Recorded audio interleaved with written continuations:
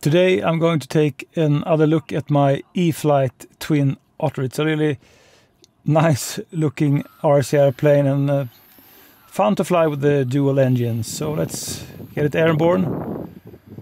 And today is a really windy day. Lovely but windy. So I have to push the Twin Otter in order to have it fly good, because it is a really severe wind today.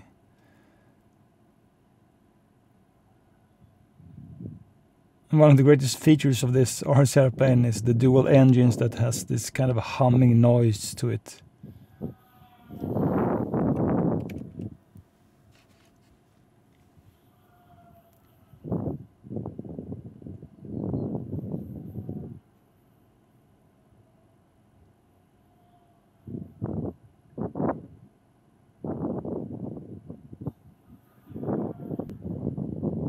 And thanks to the kind of paint and stickers on this one, it's very easy to tell orientation.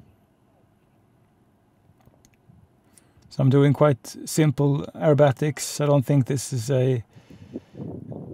by design it's not maybe an aerobatic RC airplane, although I think almost any RC airplane is more aerobatic than the real counterpart. So this is something you wouldn't do with a real Twin Otter, but these RC airplanes are so much more able.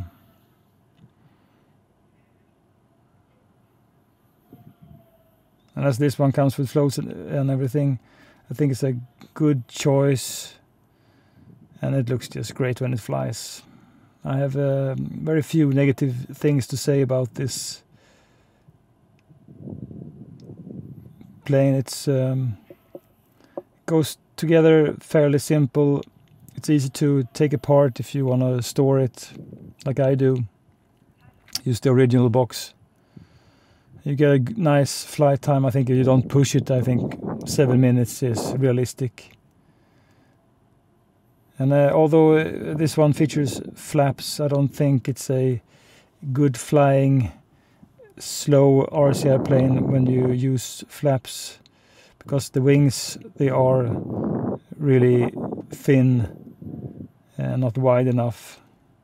So although being 1.2 meter wingspan RC airplane, the wing area is not that great really. So I've experienced a few times where it's about to stall when you go slow.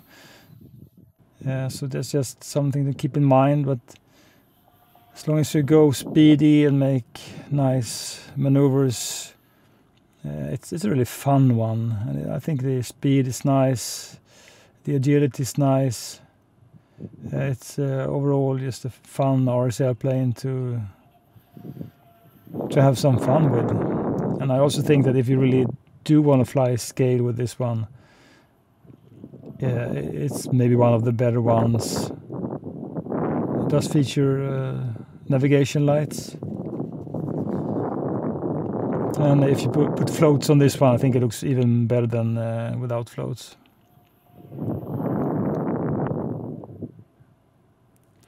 So the only thing that to be careful, I'm just slowing down right now and then putting in some flaps.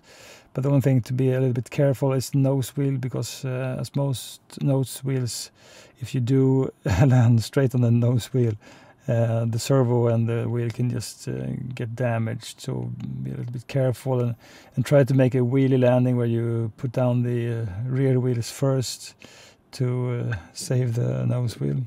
But as I said, it's really windy today, and I have to just get it down, because when I'm facing the wind, it doesn't want to come down, and when I'm actually going downwind, I have to keep speed up.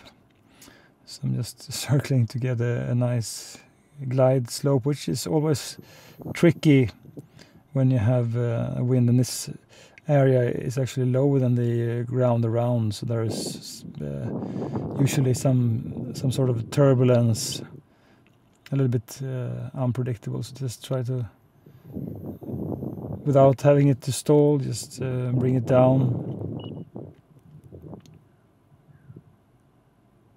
So you can see it does rock a bit. And of course I have AS3X enabled.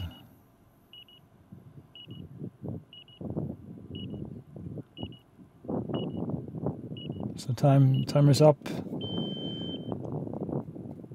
Let's try to get it down then. So you have a crosswind, you can see.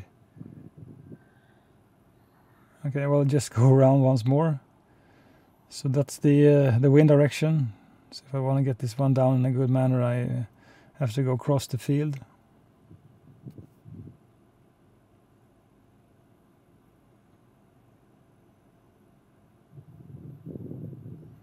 And often it's quite difficult without the wind socket to actually tell wind direction, and especially when it's, you know, all over the place. So I'm just reducing altitude. And as I said, this plane, you really want to keep up speed, so don't be fooled to go too slow, because then it sure will tip stall. Well, so that's the right angle then to land this one. And ground handling with these wheels, this is kind of short-cut grass, but ground handling is usually done in a really good way with this Twin Otter, and I really love the paint on the props. So the spinning lines. So I mean, this one, it's a fun plane to have an alternative to all the usual warbirds and high-wing RC airplanes in the bush style.